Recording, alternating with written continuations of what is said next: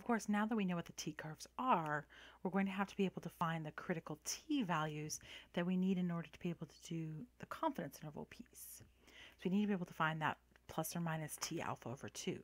And if you're thinking, wow, that picture looks really familiar, yes, it does. That's because t-curves look like z-curves unless you put them side by side, and you can see the z-curve is taller, right? So this is a t-curve for our purposes. And how we're going to find them? Well, inverse t and the t-table, and then of course we'll also be able to use StatCrunch as well. And we'll see how to use StatCrunch for it. But other than that, it's very similar to what we did for z alpha over 2.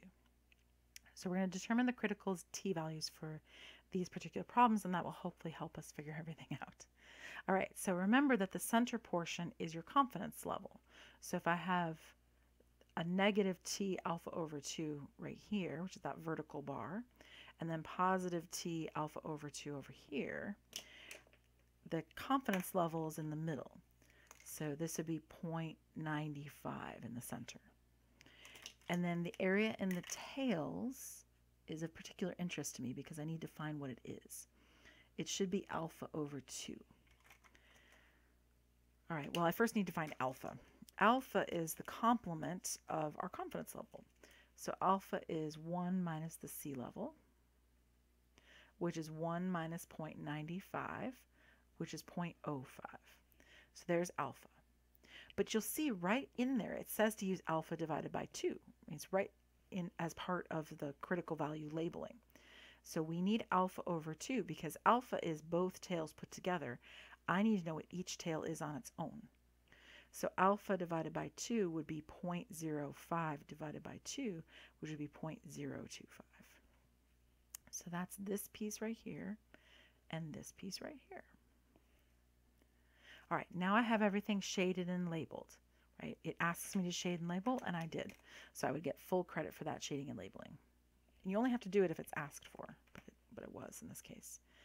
So now I want to find those values. If I use a calculator, I will show the instructions for the TI-84, but if you don't have a calculator, you don't have to follow these instructions. And then I'll also show StatCrunch and the table. So just like with the Z alpha over 2s, there's several ways to come up with these. Let me begin with StatCrunch, I guess. So if I'm in StatCrunch, I would go to Stat, I would choose Calculators, and then see the letter T almost at the very bottom. You click on that. And there you have it. So there's a T-curve, and I would click Between, and then my degrees of freedom. So that'll be very important. You'll have to put that in every time. So did we write that down? Oh, we did not. Let's go back. Very important piece. If n is 17, degrees of freedom is n minus 1. So that would be 16. Right, 17 take away 1. So I would go back to my StatCrunch and tell it the degrees of freedom is 16. And then I'm going to go put in the number for the area for the middle, which would be 0.95, enter. And there we have it, negative 2.12 and positive 2.12. So I actually know the answers right now. Plus or minus T alpha over 2 is plus or minus 2.12. 0, right? Because if we rounded to the third decimal place, the 99 would round up. All right, so that's the calculator, or excuse me, that's StatCrunch. Let me show you the calculator. The calculator is a little bit more finicky. So if I grab the calculator, I would choose inverse T, and it's going to do left tail area by default, just like inverse norm does. So you'd put 0.025, you type in your degrees of freedom, and paste, and press enter. And there you have it, same number. So if you're going to use the calculator, which again is not required, it's just if you want to, it would be inverse T. You put in the alpha over 2, which is the 0.025, and then you put in the degrees of freedom, which is 16, and that will work. It's automatically a left tail area.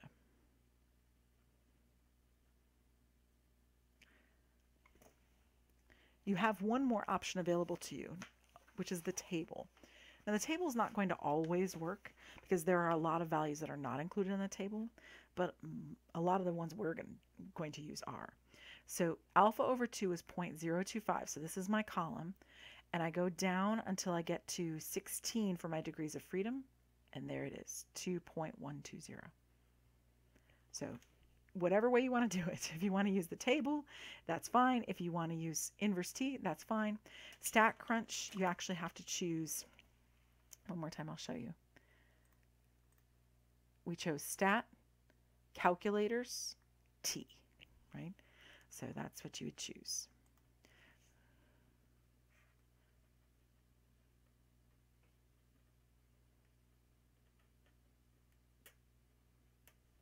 Right. All right, let's do it again one more time. So if alpha is 0.005. Okay, well, first of all, that means that alpha over 2 is 0.005 divided by 2, which would be 0.0025, which again means I'm shading a very small amount here at the edge. So this little bit right here is alpha over 2, which is 0.0025, and so is this little bit over here. Alpha over 2 is 0.0025. The center is my confidence level. So remember that your confidence level, which it asked you for, it asked for the confidence level, would be the complement of your critical value. So it would be 1 minus your alpha,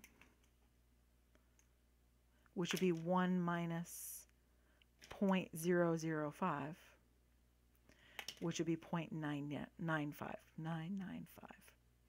or 99.5%. That's your confidence level, right? Which is one of the questions that was asked. This particular one asked 2 questions.